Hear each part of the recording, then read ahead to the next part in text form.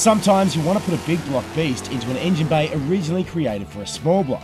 Case in point, our Project Grandma. This 1978 Malibu is a classic little old lady car originally sporting an anemic V6, which we are replacing with a monster 555 cubic inch Edelbrock crate engine injected with nitrous to make over 1,000 horsepower. With such a large big block, we knew we needed some monster big tube headers to exhaust all of that airflow.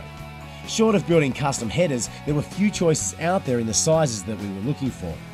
Then we found Dan Lemon at Lemon's Headers, a company that specialises in building large tube custom racing headers that are available off the shelf.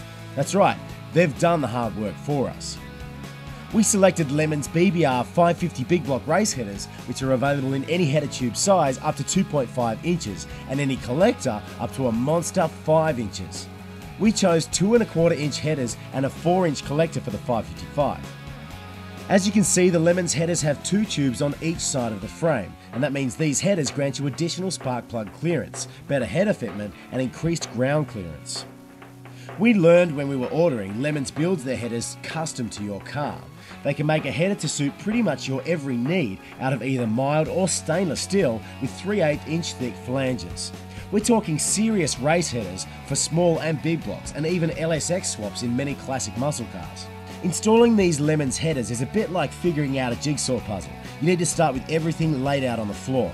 On the driver's side, we began with the number 4 primary, then installed the first, third and finally the second header tube.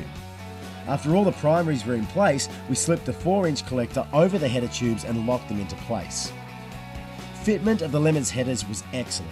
The header tubes cleared every single area of our frame and body with the exception of a small area of clearance required on the motor mounts. After a small amount of grinding, we were able to complete the installation.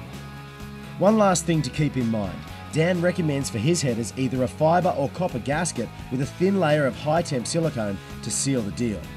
He also recommends you use anti-seize on all the bolts, making removal that much easier. All in all, the Lemons headers provided a custom header fit for a reasonable mail order price. Best of all, no hassles or fuss. The investment and patience to install are well worth it for headers of this quality. We can't wait to hear how they sound once we get this monster crate engine fired up.